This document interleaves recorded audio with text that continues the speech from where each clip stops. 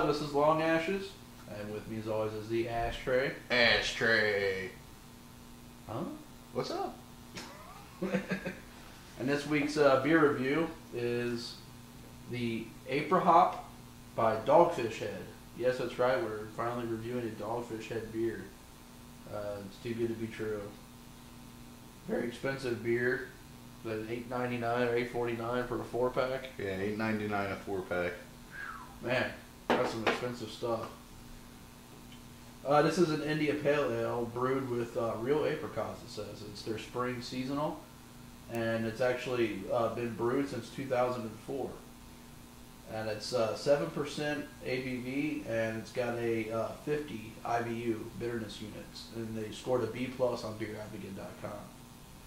So, according to this, it's an American IPA, and it's brewed with Pilsner and crystal malts massively hopped in a continuous fashion. The flavor is complemented by the addition of apricots. It's one of their most popular seasonal beers that they have, and they brew it each spring. So, sounds pretty good. Yeah. Did you take a smell of it yet, or anything? Or Oh yeah, I took a smell of it. It smells like the. I think you might have taken a drink too. Huh? It smells like the. You can really get a strong smell of the presence of the hops there. Oh yeah. I mean, that's definite. And then the other thing that's Almost like a noticeable. butterscotch smell to it. Yeah, it is a little bit. It smells good. It smells really good. If Yeah. you like, you said you've never had. I've never had an apricot before. I have no idea what an apricot tastes like. This is like liquid apricot with hops and alcohol. It's Sweet. yeah. So we're in for a treat. Like alcohol. All right, I'm gonna go ahead and zoom in now, so we can, so Ashtray can do the pour, All right. and you're just gonna move over a little bit. There you go, and talk a little bit about the pour as it's going in, what color it looks like as it's going in. Sure. It's like a coming right off the bottle into the glass. It looks like a goldish color, but as soon as it hits the glass and hits the base of the glass and starts to fill, you're getting like a little bit of almost like a. It's still goldish, but you get almost like a little reddish tint to it. Yeah. So it's actually looking really good as it's coming out. Yeah. And this really one, good. this one, I've actually got probably about just over a finger head on it. Oh, there we go. Sorry about that. Just over a finger head on it. Yep. So this is what it looks like when it hits the glass. Pretty tasty looking. Oh yeah, looks really good. Lots of there is a decent amount of carbonation going on. Oh there. yeah, tons. Yeah, not much head on mine, but the hops just open up when it gets poured into the glass like that. Oh yeah, you can definitely tell the presence of the hops in this. This is gonna be. It's making me salivate here. I think we need to take a drink. I thought that was me. All right, you ready? Cheers. Cheers.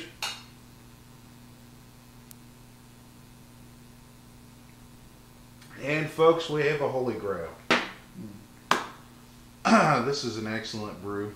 Woo. It's Lots of hops. Yeah, very, very strong. You get that from Dogfish Head, and very strong, and lots of hops to it. You get that apricot taste. That's really good. Excellent brew. Very easy to distinguish. Automatic for me. It's going to be a holy grail here. I'm totally happy with the beer. Nice, great taste to it. You know, in the past I've said I don't like the hops, but with this is actually a really good mixture. Maybe with the fruitiness along with the hops. I think it's a really you're a good pretty one. fruity person. I knew that was coming. You're so predictable now. Damn it! You gotta change my shit up a little bit. Yeah, I think Holy Grail too. You go with Holy Grail? The price is a little kind of hard hitting. $8.99 for a 4-pack. Yeah, $8.99 for 4 of them. You know, Dogfish Head, I love them. They're my favorite brewery. They got a lot of good stuff. They are pretty expensive. I usually don't gravitate towards Dogfish Head all the time because of that reason, even though I will say they are my favorite brewery. I think they brew probably about the best beers out there. but that price, pretty killer. I think maybe like I usually pick these up if I'm going camping or something like a special occasion. I'll usually grab them. Like an every week type of beer, you know, if you have like an occasional beer with maybe like a cigar or something else. I don't know if I see myself picking this up all the time. It's definitely like a treat. You know what I mean? Oh yeah. It's like it's kind of like, well, you know, tonight I'm gonna get together with some friends. We're gonna have a cigar, maybe watch a movie, have a good time, and I want to enjoy a nice beverage with my cigar or movie, or just movie if you're not a cigar smoker. And that's where you pick something up like this. I mean, you're paying for quality with this. This is an excellent Movie. I don't know. Whatever. I mean, well, pop some popcorn and have some Aprihop beer. Anyway, actually, they had food pairings on the site. It's kind of a weird food pairings. It's like salads, swordfish, Mexican dishes. all to pair with this Yeah, drink. barbecue and hummus. Hummus. It says in a pint glass, and the tasting notes is fruity, citrusy, cedar, and thirst quenching. Well, I think even if you're eating a ham sandwich, man, no matter what you pick, you know, you could pick a 3-day rotten friggin' tuna fish sandwich out of the trash and drink some of this. I mean, this stuff's awesome. And you throw the tuna fish sandwich back in the trash and then continue your beer. Oh yeah. I mean, this will take care of the nastiness taste that you get. This will give you a pleasant taste. So. I agree. I think holy grail, but you know, just watch your wallet and drink up. This is Long Ashes and Ashtray. We're going to continue to search for the Holy Grail of Ale. See you.